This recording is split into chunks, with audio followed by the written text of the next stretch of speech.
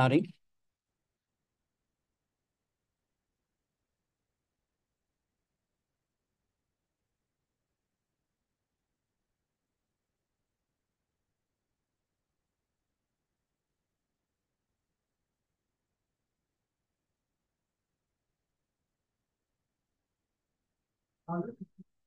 About the Dodgers. That's about it. How was your trip? Yeah, it was a trip, that's for sure. That's for sure. Okay. Um, do you have homework for me?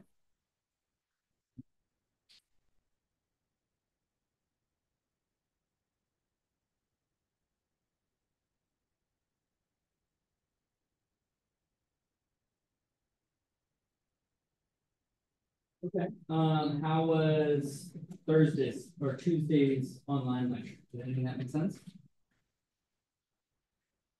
Did you watch the YouTube video? I didn't know it was on YouTube, so I was trying to look for their canvas. I did post it, but I posted it on YouTube. I didn't know that. That's, My hand it doesn't. I didn't feel you've never watched any of our lectures. And then I stopped watching them. Okay. Okay, so that makes sense why I didn't get any feedback on it. No questions. So Thursday I didn't do a lecture, so it's just like playing. Timing was tight. I didn't hear any feedback. So I guess that means that we'll just start with the normal plank type stuff. If you didn't watch that lecture, I recommend going back and watching it. It's shorter, it's only like 45 minutes, but that's because typically I'll stop and ask you a question. There was no one asked a question. So what you want to do is pause and think about stuff before I say it. If you spend the whole 45 minutes listening, you will have a bad day. Right? When you read a book, the reason why there's example problems is so that it stops you, helps you engage with the material. So I want you to think about doing the same thing in a lecture. So for this one, then let's see what we want to do here today. So I guess this is week 12. Is that correct? I did a very good guess. That guess is 100.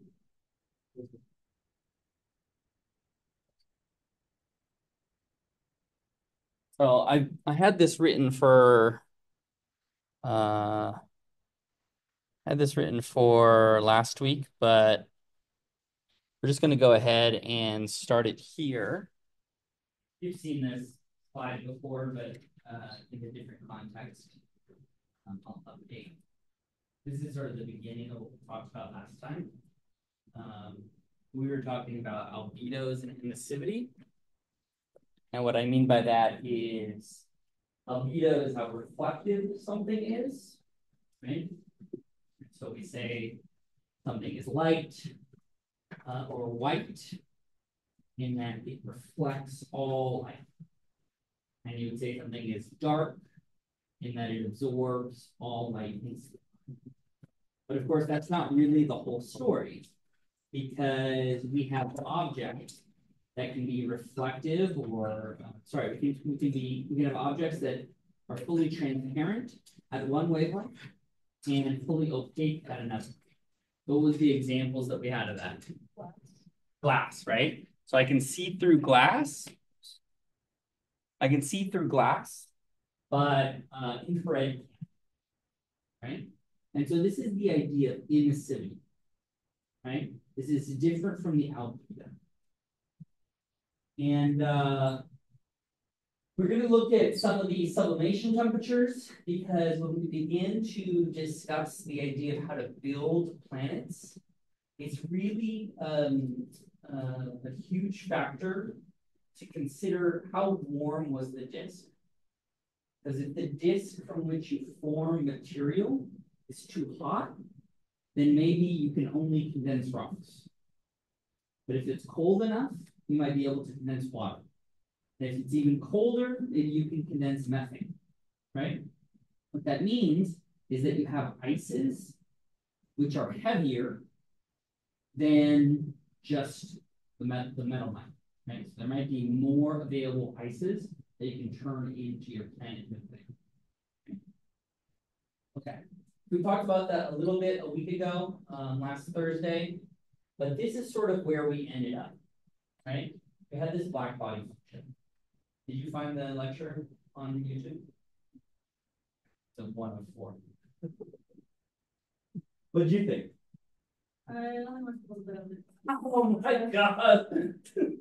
Strangle everyone. It's okay. I definitely didn't put any time into that, you know. Doesn't make me cry at night. Okay. So what's a black body?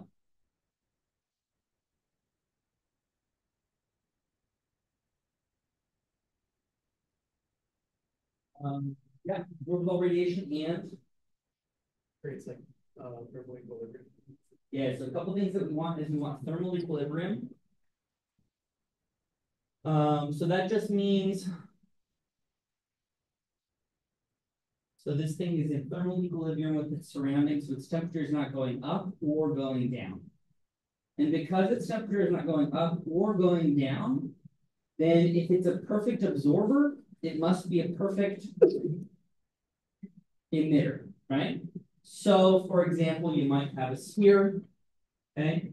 And all of the energy in is equal to the energy out. And that way the surface stays at a beautiful temperature, T. And that's the idea of trying to connect light to statistical mechanics or to thermal physics, right? Okay, just to summarize what happens, okay? Here is wavelength, and here is intensity. And I'm not going to redo the entire lecture, but I'm just going to give you the highlights because you need to understand this.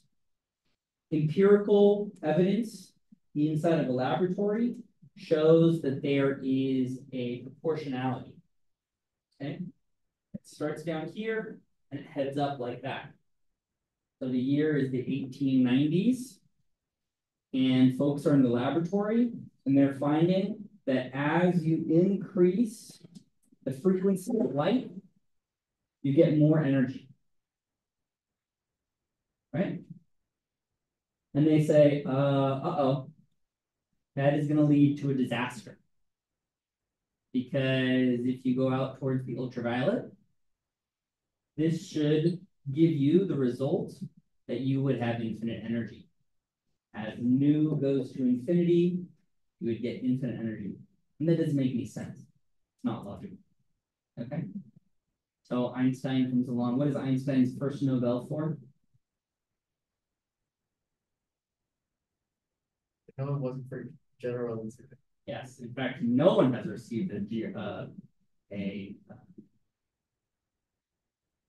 I don't know if that's true. Maybe someone did. There might be a in the early 2000s Nobel for dark energy. But yeah, no, Einstein didn't receive one for that. He only received one Nobel Prize.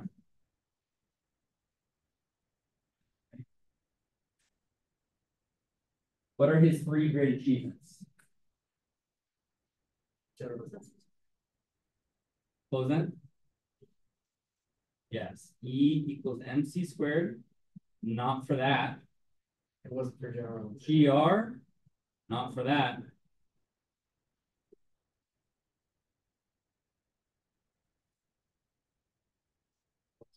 The one that no one remembers.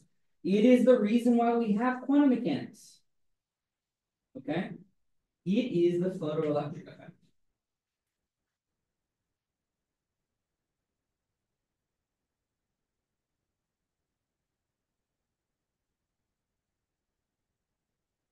Okay. So this was and is probably the most important thing that happens in your daily life. The photoelectric effect is responsible for every piece of modern electronics. Okay?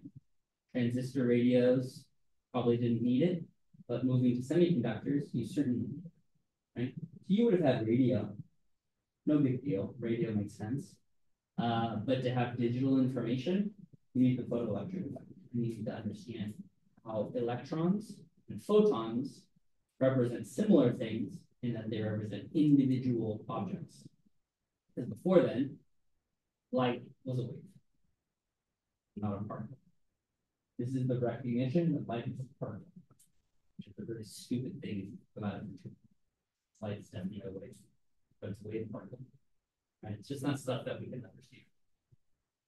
Okay, so this here, the photoelectric effect, when you apply it, tells you that actually this thing turns over, and this is the Planck function. Okay, so watch the YouTube video I made. Not just watch any YouTube, watch the one I made. And if you hate that lecture, it's okay. One of the cool properties that you have here is that this is the behavior of the energy. So this is like an energy density. And it's an energy density as a function of wavelength. And so you can see here as the wavelengths get really small, if you don't have this term, you just have this, then 1 over a small number gets really big and everyone's fucked, right? But this really helps out because this exponential here looks like, well, let's see, this gets really small. This number over a small number is really big. Exponential of a big number is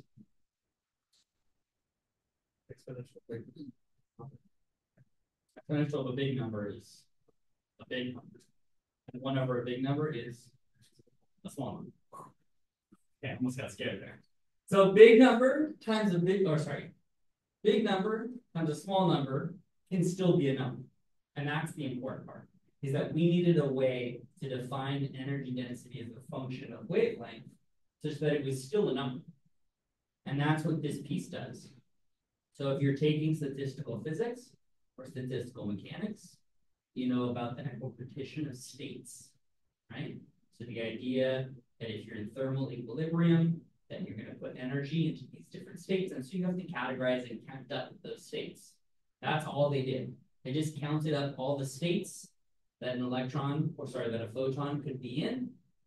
And that's what you end up with. And I can show you how that happens in that video. And then you get some fun little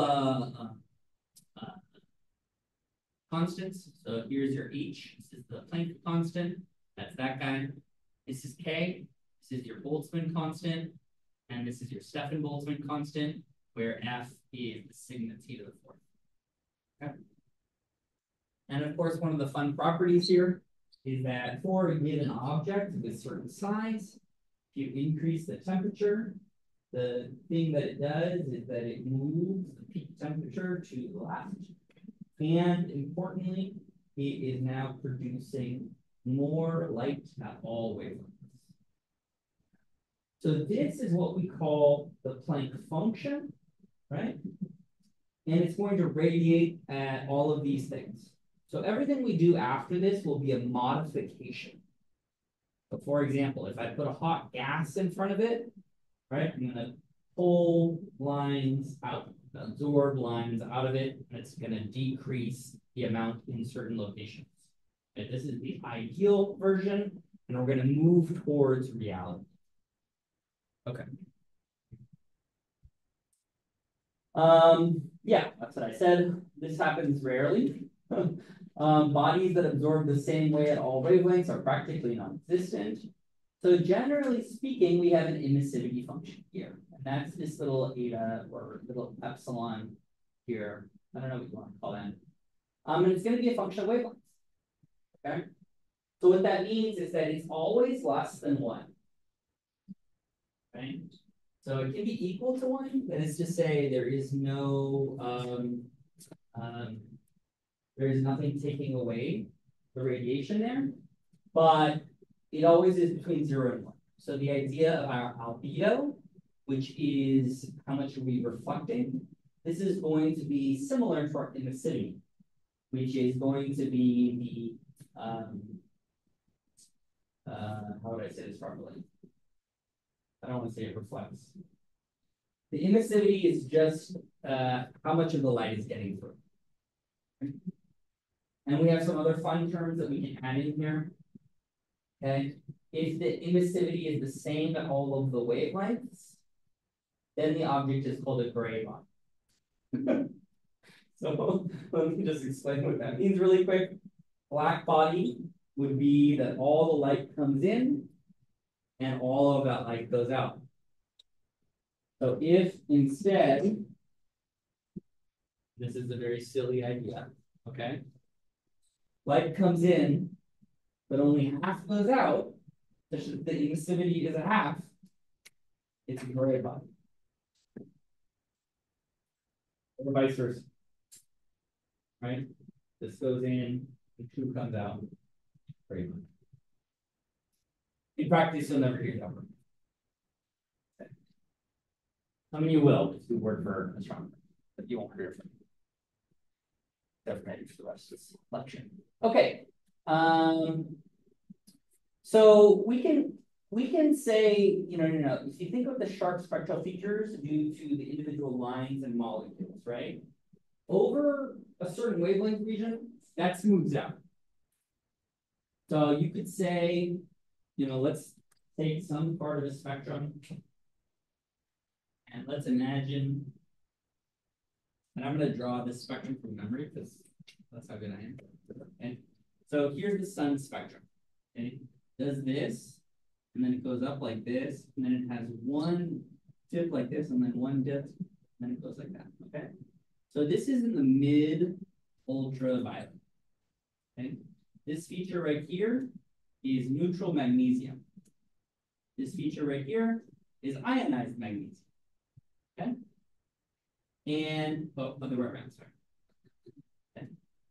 And there's all these other features in here that have to do with particles, ions, and molecules that exist only in the surface or the atmosphere that's on the surface of the sun.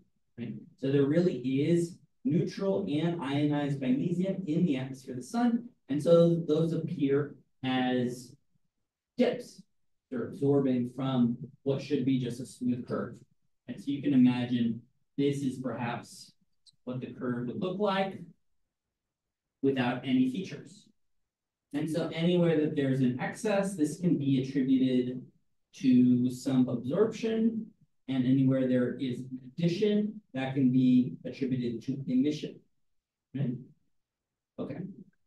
So this goes from about 210 nanometers out to about 310 nanometers. Oops, not meters, but nanometers. And all I'm trying to say here is that if we cared about the specific atom, then it makes a lot of sense to use the specific emission at that atom. But if you're just curious how much ultraviolet light is going to make it to your object, then perhaps the easiest thing to do here is to take both of these and take an average.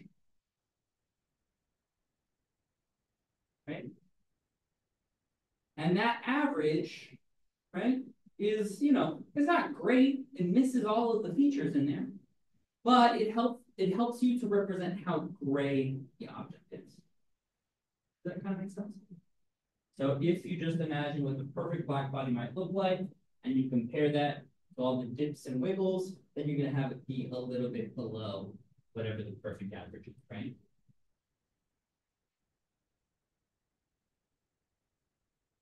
That idea makes sense?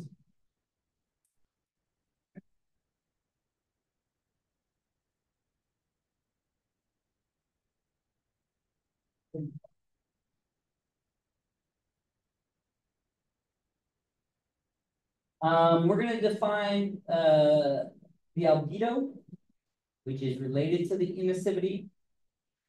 And that is going to be 1 minus the emissivity. So the albedo is like the reflectivity.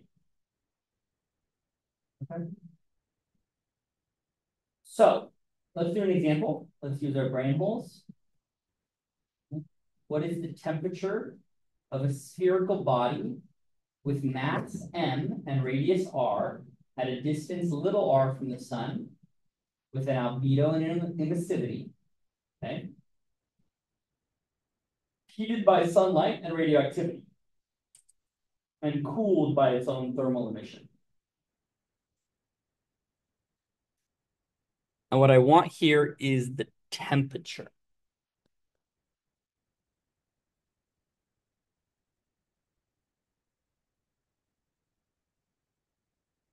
Okay, rather than each of us work on this on our own, I want you to shout out ideas, and I'm going to do it on the board.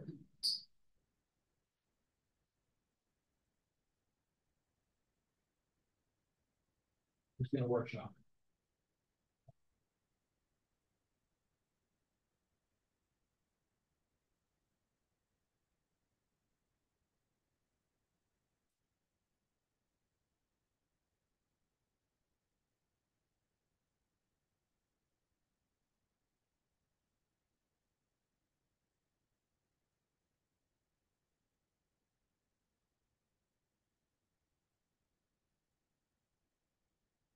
Start with the starting starts. What do we want? T. Okay. What do we have?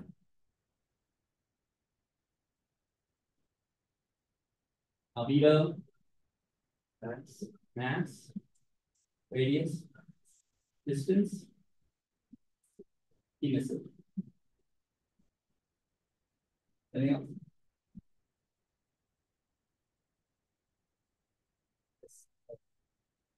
Do we have heat?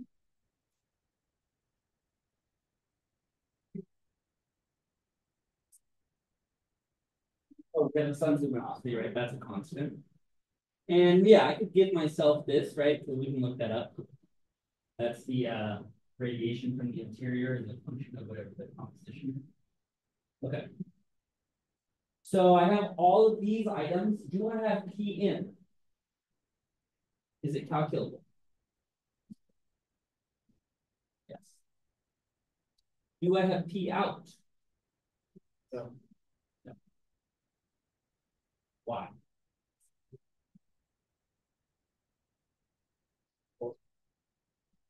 Well, that's constant. Constant flow is fine. Yeah. We're trying to find we don't have temperature. We're trying to find temperature. So this requires T. Are we fucked? Not necessarily, because it'd be a very bad class. That was the end of class. Go home now. Okay, so what do we do? So let's this is thinking about the letters. Let's go back and ask ourselves a question. In words, what does PN mean? More words, like you're explaining it to your cousin at a bar.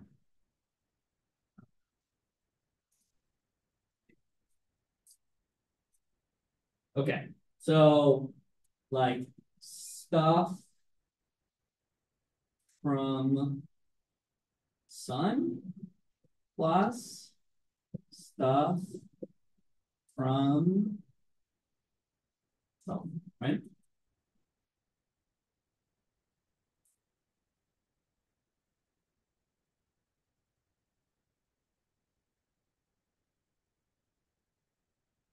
What's that equal?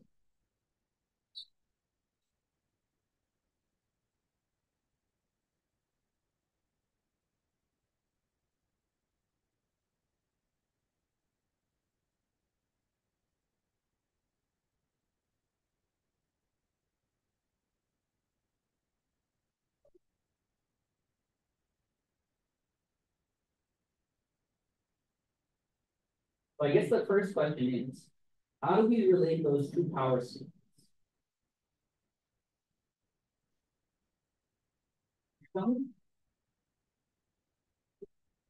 What? About great body or something like this.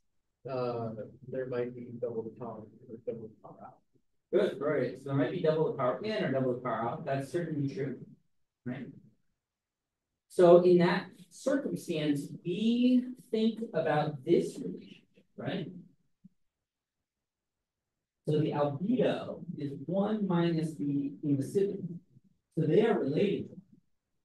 And down here, I have something like emissivity of the planet is shown here. And the albedo is shown here. Right? So this is already accounting for the fact that this body is in fact gray.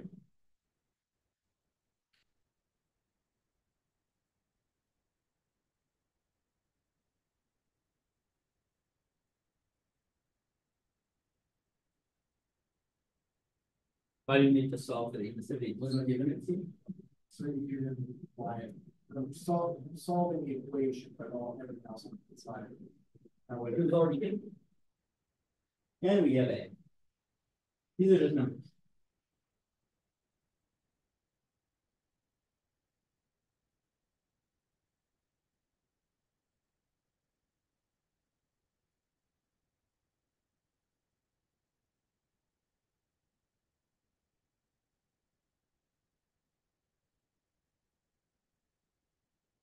All right, let me ask you another question.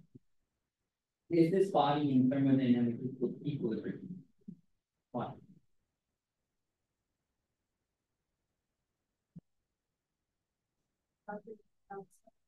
From outside itself that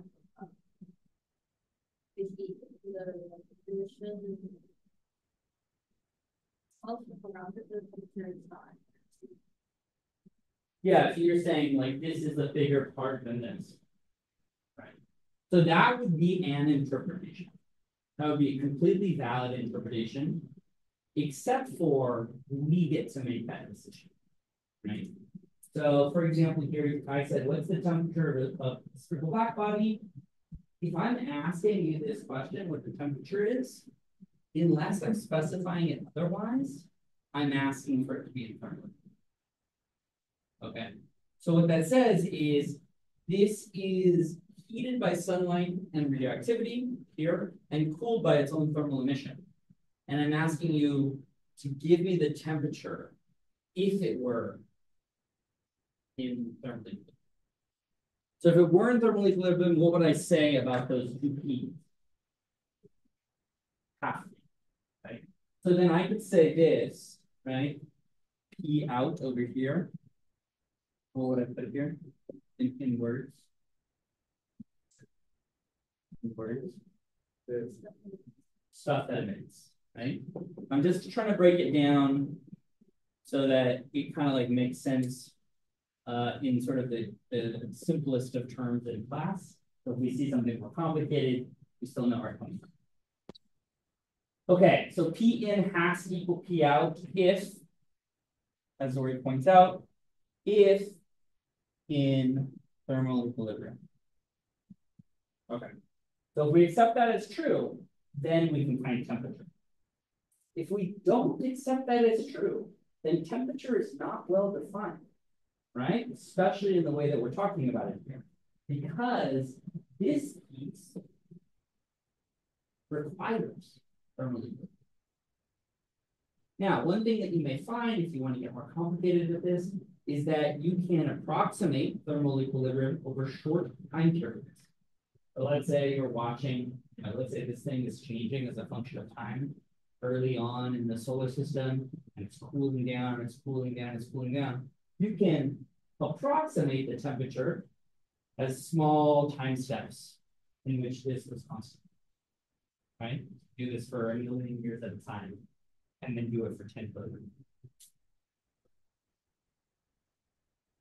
What? I'm thinking like, could you turn that into a theoretical function? Exactly, yeah.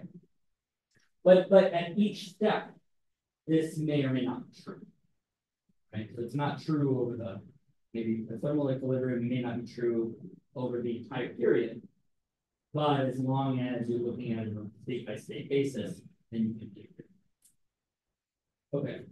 So now what do I do in order to find T? You have to say, well, wait. Yeah, so set both equations equal to each other, and then what? Nice. Okay. So the math is not complicated. It's just, you got to know where to start, right? Let's hopefully started now. Oh, fuck. Went too far. Oh, good. All right. There we go.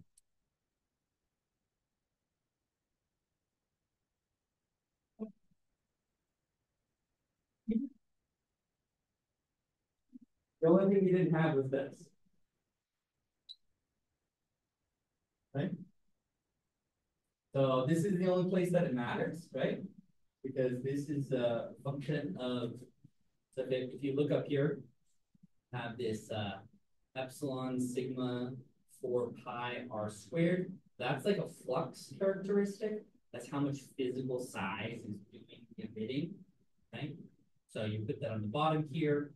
And this term, of course, is a relationship that changes, or that compares on the top how much stuff is being produced inside, and you're comparing it to how well it's being radiated.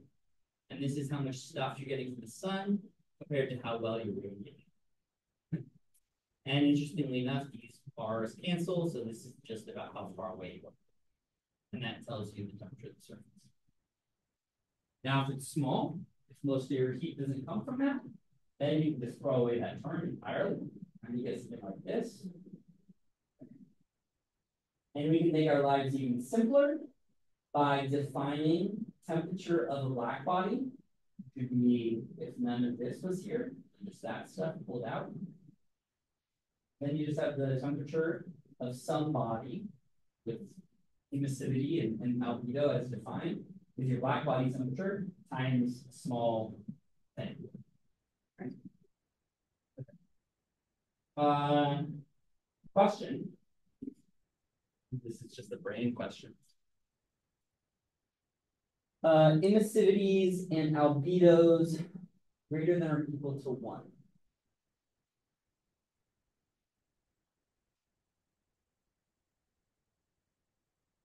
Greater than or equal to 1. Albedos, yeah.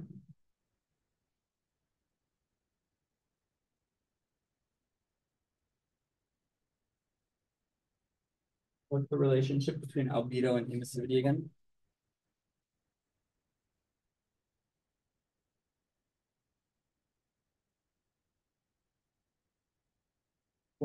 Right.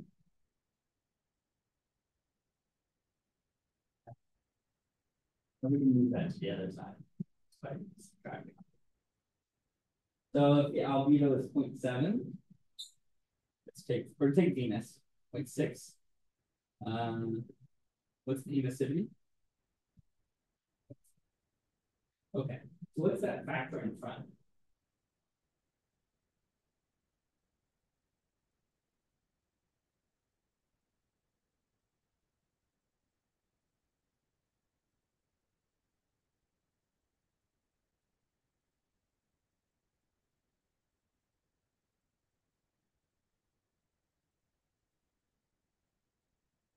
Yeah, that's kind of strange, right? That's 1. So why would we even write it that way? Well, let's go back a step. Here, we want to note that we're saying the infrared emissivity is eta, whereas the albedo is A. And remember that these are both wavelength dependent. So while this emissivity here is, while this albedo here is for visible, right? This would be the emissivity in the visible, right? But I'll guess we've never even discussed the emissivity of Venus in the infrared. But it can't possibly be full, right? It's likely low. Why is it lower? Because it's got all these atmospheric clouds that are trapping and being able to disperse that heat by a temperature of 700 at the surface. So it's really important to remember that A and E, written this way, is only true at the wavelength you're talking about. Right? So if on the left-hand side I'm talking about visible, I can't use this for the ultraviolet. And similarly, I'm talking about the infrared albedo. I can't use this for the visible emissivity. I have to look at those numbers. Simple? Okay. Great. So now this makes sense. It's kind of stupid to just have one, but we don't. So there's Venus. 0.7, and in fact, it isn't 0.4. It's 1.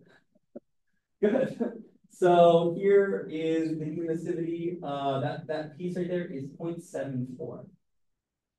Okay. And we're neglecting radiative heating, so don't think about the facts that you have clouds. Just thinking about the surface. And Earth is 0.89. Okay.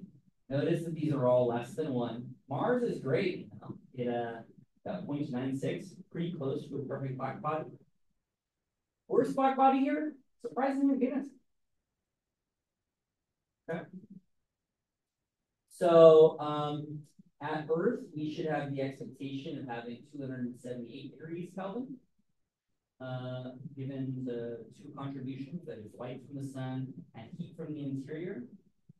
But with a combination of our albedo and our emissivity, we actually get about 248. And of course, that is not good for life.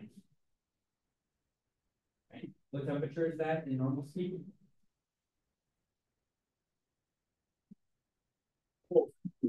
Sub-zero, right? Everywhere. Globally, sub-zero by a lot. And so, of course, this is not the temperature that it is today because we are ignoring. Okay, so where does the surface temperature equals the freezing point of water as a function of albedo? I don't know if we asked that question before. That's a funny way to have written that. Let's think about this in the context of forming the solar system. And this is the orbital radius here.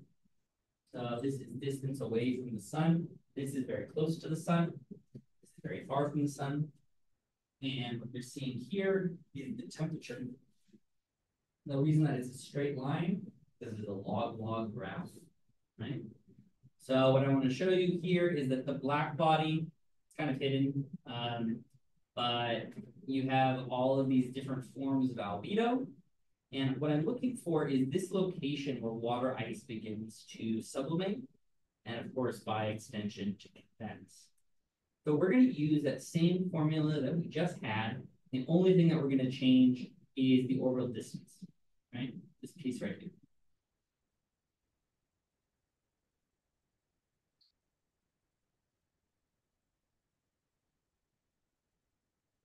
Okay. Yeah, sure, go. Okay. And when we look at all of the different types of asteroids, we haven't talked about the exact types yet. We'll come back to this a little bit later. They have different albedos. When we talk about their contributions to water, how water rich they are, you'll see that there is a correlation between the type of asteroid and their water composition.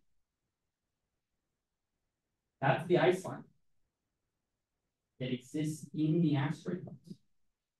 So somewhere in here, if you have we showed those groups of asteroids, and there were some that have basically not moved. They were like on the bottom. I don't know if you remember this plot.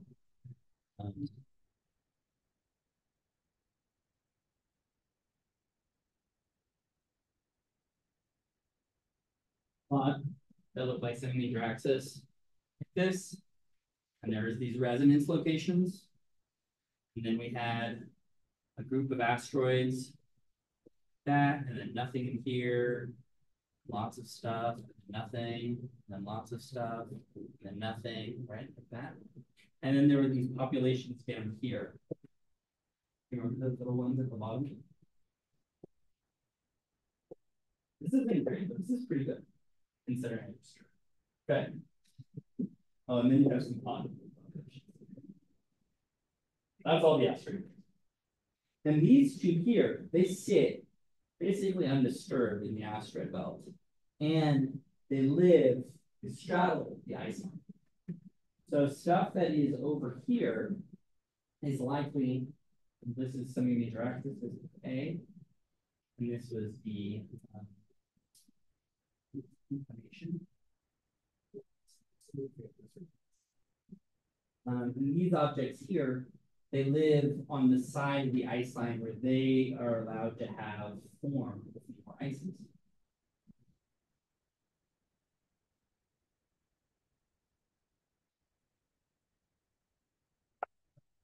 The asteroid belt marks that transition. The ice content of the outermost asteroids, the C class, should be larger than the innermost. Let's go back for 1 second.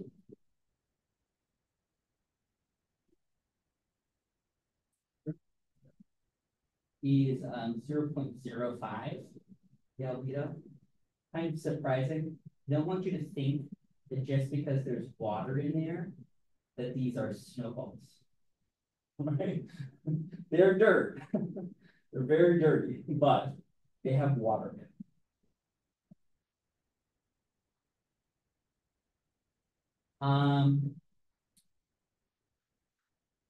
Everything solid that's further up in the asteroid has a lot of ice. And I know that the next object that you see is, of course, Jupiter. And doesn't appear to have any ice. That's also because of the fact that it can grab gas from the disk.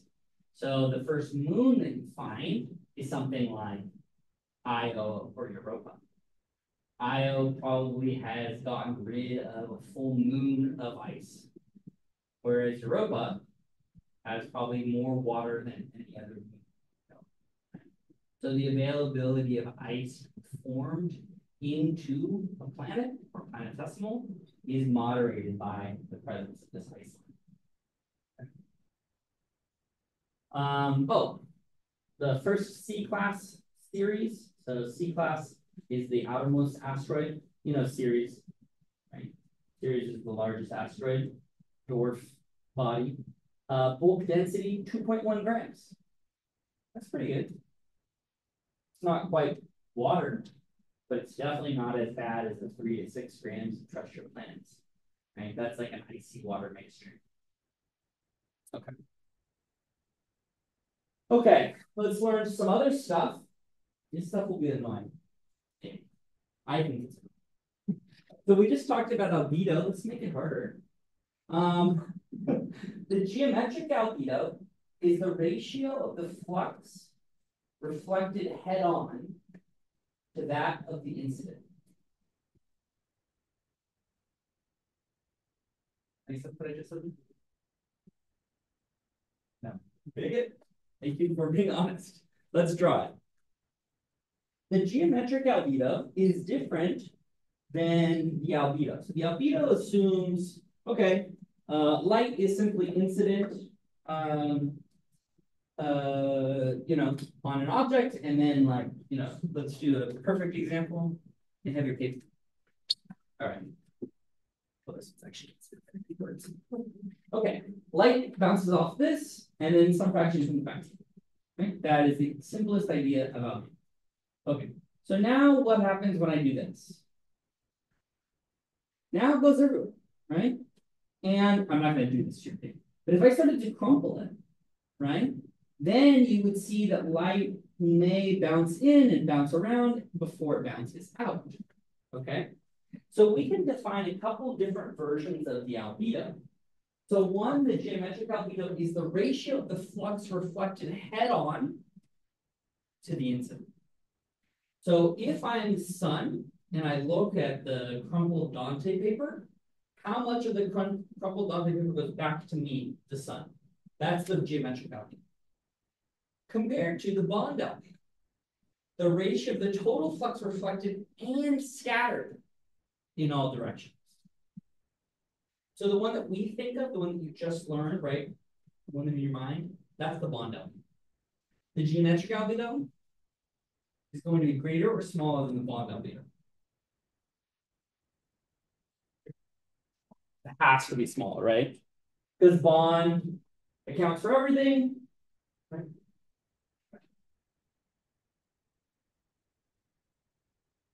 All right. Let's say a couple more things. Bumpy surfaces, not surprisingly, tend to reflect light back the way it came.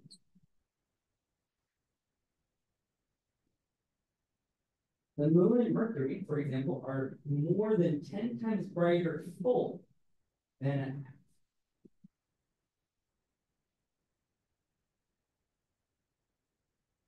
makes sense what I just said there? Okay, good. Let's do the geometry. The moon is easier to do the geometry. Okay. Here's the sun.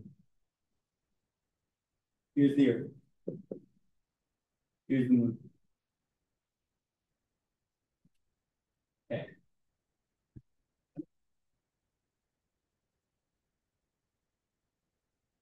I'm drawing the moon half illuminated. If the moon were perfectly spherical and radiated light equally in all directions, or sorry, scattered light equally in all directions, how much brightness should you expect to get from the moon here? Half, right?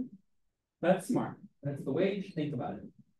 Compared to here, right? We'd expect this would be 1.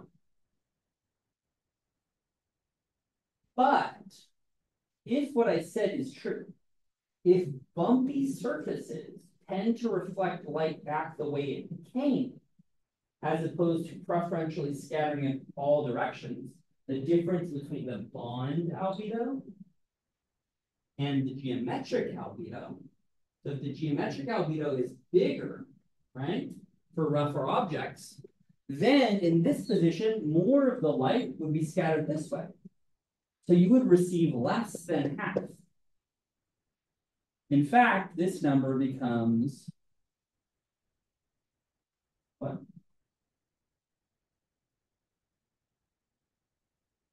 That's what I'm saying, right? Which is kind of surprising, right? Okay. Another way of writing this, you have the brightness of Mercury here as a function of phase angle, and the phase angle is shown like this.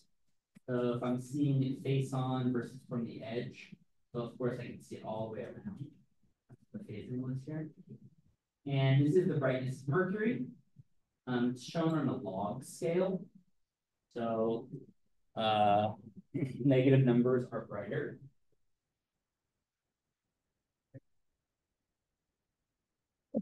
It's not really fair. It's like the brightness out here, you know, it's just a small fraction of the surface showing and keeping that back scattering. But what you notice here is that this really falls off, even towards 90. Now 90 would be if I was going at a half, right? So I want you to imagine that, let's say I did this really, really perfectly, okay? So in the magnitude system, it's just like the decibel system. Every number is an order of magnitude smaller. Or sorry, 2.2, I think, times smaller. So here we have something like 2.5. That's 2.5 or 2.25 to the power of 2.5. And we do that from 2.25 to the power of 2.5.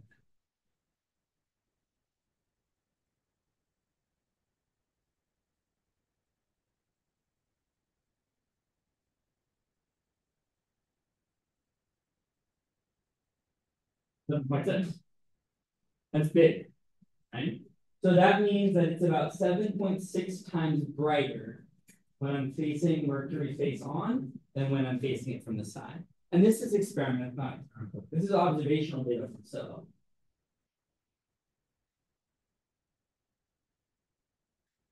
Okay.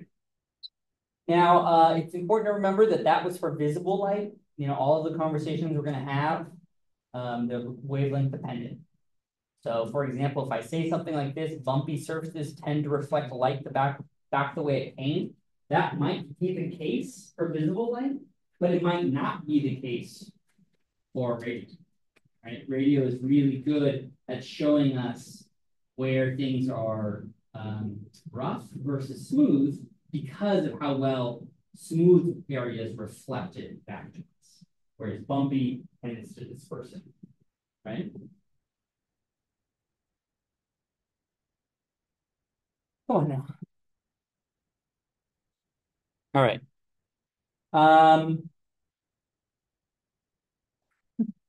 Here's a lot of numbers. In case you want to go to sleep later, you just go ahead and look at these. So here's your mercury, our geometric albedo, and our bond albedo.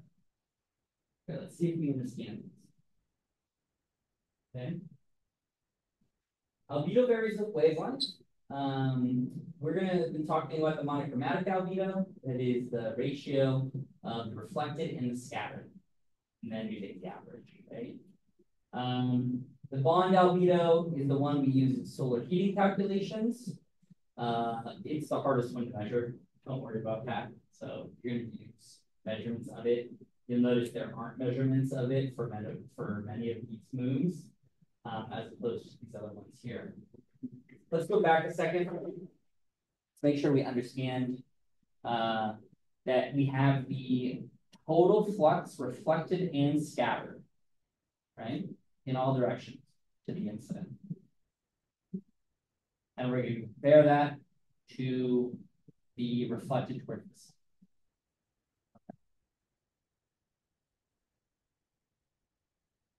So here's your geometric albedo. How much is reflected towards the sun. And here's your bond albedo. Is that surprising that they would be so close?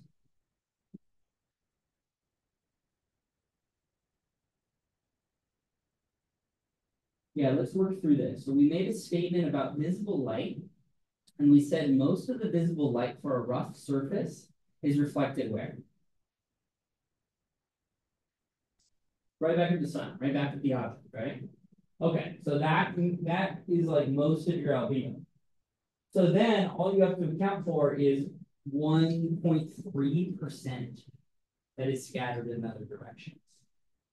And that's kind of remarkable, in my opinion, right? Because that's not a lot. Right? Okay. You can look at the moon too. Moon's right here. There's the geometric albedo. And now it's backwards. Okay. So you can already see that using the geometric albedo and bond albedo, they're not super easy. Right?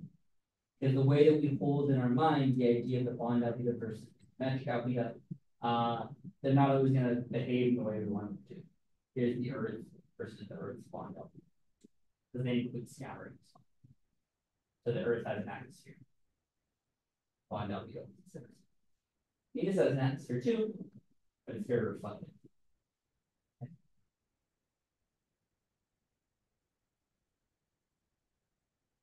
Okay. Generally speaking, I'm showing you this just so that you have these numbers. The right answer. Okay. Oops. So let's talk more about how you heat something. And to do that, we're really going to think about the process of light. Okay. So we've assumed uniform surface temperature. That's probably not right. If you have a sphere, you are not going to heat the sphere up the same way at all points. And in fact, we know this because we are currently going through temperature changes. Right? Why is the Earth going through temperature changes? The axis is tilted. And so folks at the poles don't get as warm as folks at the equator. That's just known. Right? So let's figure out why that is. Why is it that sunlight gets absorbed differently at different parts of the curved surface? Okay. So we said that. And we have this idea here that we need to create some geometry for plane parallel waves. Okay, let's imagine light's coming in on the left-hand side, And we're going to start with something that is perpendicular, and we're going to shift it, okay? So that we are absorbing a different amount. So we can talk about all of these parts here. So let's say we want to describe the geometry. It's all discussed here. But the basic idea is that there's going to be some variation along the curvature of a body with latitude. So if, for example, I draw a sphere like this, light's coming in, and here I'm absorbing a lot of light. Over here, right, I may be absorbing only like one piece of light, but I still get to radiate as much as I want. There's no restrictions on radiation, right? I might be more effective at radiating at the poles, whereas here, maybe I have light coming in and have light coming out at an equal amount. And this will give us polar. Slowly rotating bodies get much warmer on the sunlit side. Is that surprising? No. And of course, there's some thermal inertia. What that means is that, it takes a little bit of time for heat to propagate. So what we'll find on something like the lunar surface is that heat will propagate inwards, and then as that goes over onto the night side, that heat then needs to propagate back out in order to radiate out into space. So there's a little bit of a delay. If you're spinning very quickly, those tend to average out. Whereas if you're not spinning very quickly, then you have large day-night cycles. So there's going to be variations of temperature with angle between the vertical. So let's set up the math for this. Oh no, not math. Okay, that's fine. I'll set. Suppose you have a planet with no atmosphere. Still have no atmosphere in any of this. It's in circular orbit 1 AU from a star just like the sun. It has uniform albedo. Okay, some albedo of A. I don't care what it is. It rotates with a period equal to its orbital period. So it always shows the same face to the sun. Does that make sense? Okay. Neglecting the conduction of heat, what is the distribution of temperature? So assume there's no ability to transport heat except through absorption and re-radiation. Okay. What is the distribution of temperature on the sunlit side?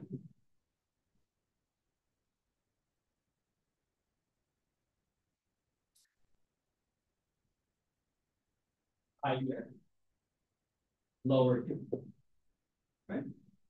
Now can you do it? And you write T as a function of theta.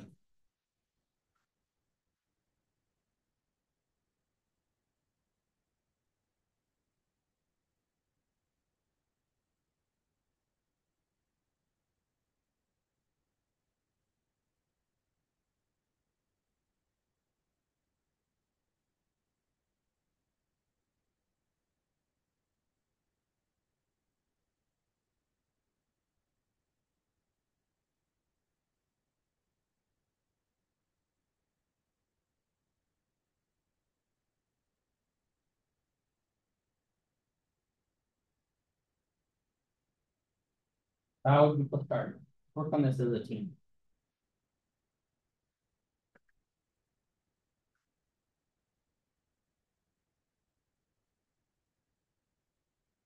Okay, you have the angle. Good. What does the angle tell you?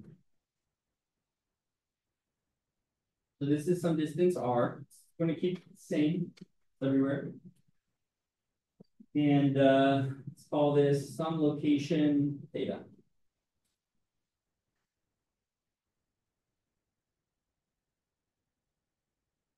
This is a 3D body. I'm drawing it in 2D, but I don't know how to draw in 3D. So there is some location here, which makes a nice little ribbon. It goes all the way around, right? And so this is coming out of the board and back around. And at that latitude, at that angle away from the center, it's going to be exactly the same temperature. So there's no rotation, right? So everything on that little strip has the same temperature. And we're going to use an infinitesimal strip, d theta. It's already telling us how we should do the problem, right? We have a little bit of light in here. We have an angled surface.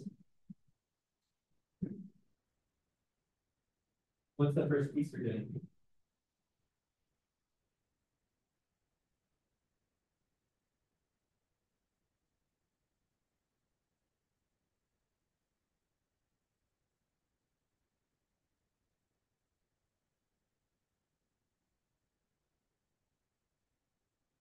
Yeah, so we want to understand something about r sine theta. R sine theta tells us what there?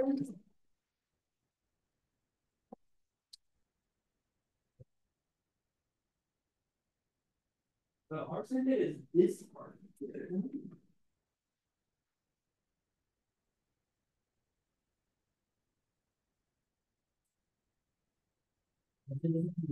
What does that tell us about this strip? Let's go back a step and think about how we're going to do this. I want to know how the temperature varies from here to here. And I said that when they're here, right, I am absorbing less light. Sorry. When I'm here, I'm absorbing straight on, no big deal. When I go up, I'm absorbing less light than I could while still being able to radiate as much as I want. Right? I expect the temperature to go down as a function of latitude. Okay. So what I'm saying is I want some function that describes the surface in this little ring. And in order to do that, I need to be able to describe the geometry in this ring. How would I describe this little thin infinitesimal ring?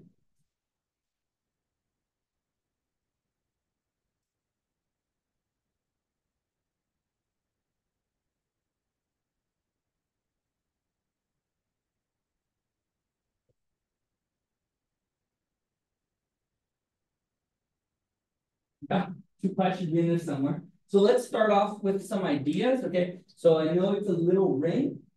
So I'm going to go ahead and I'm going to give it a D, little. And what is the dimensions of our ring?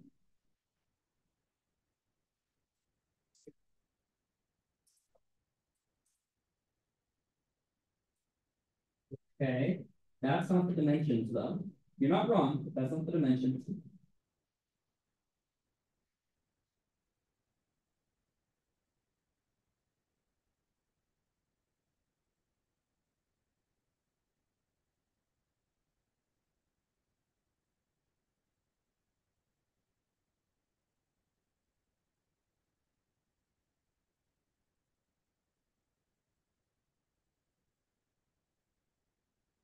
What? That's not the dimensions. What are the dimensions?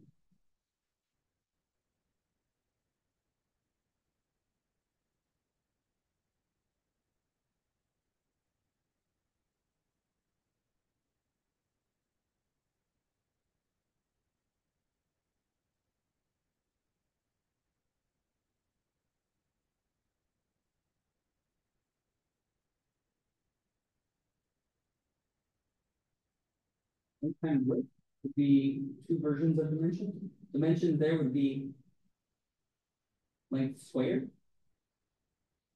Okay. Another version of a dimension would be time. Right? Those are all definitions of dimension, right? So my question about this strip that goes around this 3D object, and I ask for what the dimensions are.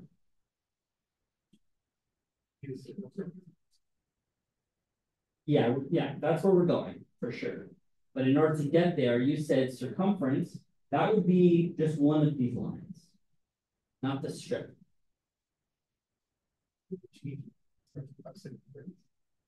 But the circumference, sure, plus a little bit, right? That's why we're using the d theta. I'm going to use a surface area, right?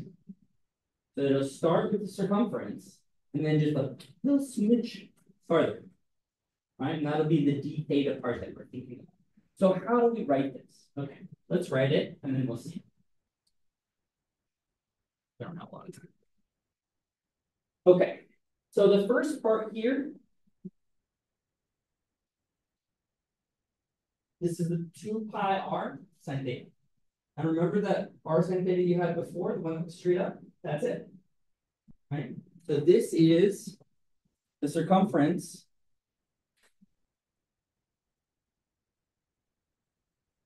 at that point, plus a little bit, or times a little bit, I should say. Times r d theta. And r d theta, of course, that little strip. Okay, so in practice, that looks like 2 pi r squared sine theta theta. Okay. That is how wide this flat strip ribbon is all the way around. Okay. Now, the area, the projected area perpendicular to the direction of the sunlight that does not take into account the curvature, right? Well, that's great because all we have to do here is just draw out this geometry, right? I don't know if that's right. Probably 1 minus 10. But there is an angle there. And we're going to show that those angles can be found together. But here we have ds perpendicular at that point. And that's just ds, the one that we started with, multiplied by cosine theta. Right? So let's see if that works. As I bring this angle down towards 0, okay, what is cosine theta when theta is close to 0? 1. Okay, that works out really well because now as my ring gets closer to the center, it's almost exactly perpendicular. And as I head off towards the poles, it disappears, right? Perpendicular amount and the amount that I'm talking about here. Okay. So we could say that the power absorbed by this ribbon, remember we were talking about how much we get in, is just the flux from the sun. We're not going to add any radiative heating from the interior. The albedo times the size of the ring. Good. So that's got a lot of numbers, but those are not going to scare us. Okay. So let's compare that to the emission. Now, the emission we saw before, right? We have this thermodynamic equilibrium here. That's dP in is dP out. We say that we get this in as we get out. So the only thing is that temperature at the surface at every location is going to get out through that same route. And it can get out more at the top than it can get out here because it's getting less. So here I have the dP out is just the flux of the ribbon multiplied by ds. And that's this one here that we had before. You'll notice that my flux of the ribbon is 2 pi r squared as opposed to 4 pi r squared. So that shouldn't freak you out. That's because in the original statement, I said that we are not getting the whole sphere. We're getting half the sphere.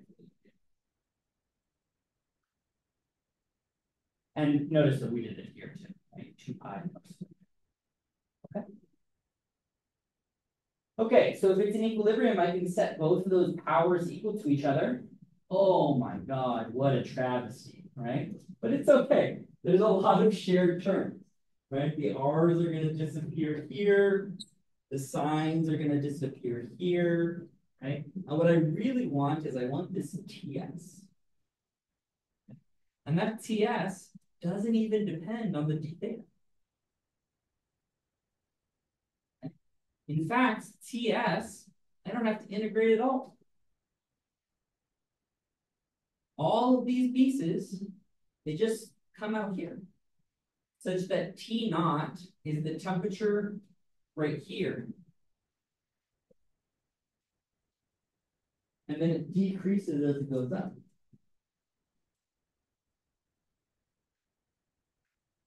Okay.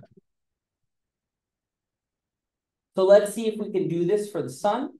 Fuck. For the moon. We definitely can't do it for the sun. So let's see what this looks like. So using the parameters of the moon, we said the bond albedo for the moon was 0.1 and the emissivity was 1. So this is what it should be at the subsolar point. Subsolar point is this point here. By definition, when it's pointing directly to the sun. And it says it should be hot. Woo, smoking. 382 degrees Kelvin. Go look at the data.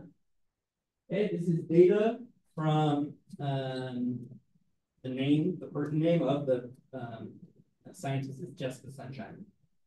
Dr. Jessica Sunshine, the Moxie team. We look here. It's pretty hot. It's 370. That's not it. I calculated 380. That's not it. And notice what happens as we go off to the sides. It gets cooler, right? And you can't really see where the edge is. Is not a great job in data presentation. The reason I would not let you do this as a graduate student or as a student is because you can't tell where the image ends, right? So you should always create an image like this. You should show your user the physical bounds. Okay, but we can compare that here, and we can say, okay, as I go from 382, which is the I just put this into a software. This is not special. And I go over to 300. 300 is somewhere in between these two colors. That's down here. Okay, it kind of makes sense. It's about 50 degrees latitude. Right? Now, is this super reasonable? No, because it won't go to 0 degrees Kelvin at the poles. There's, of course, one thing that we didn't do in this process, which was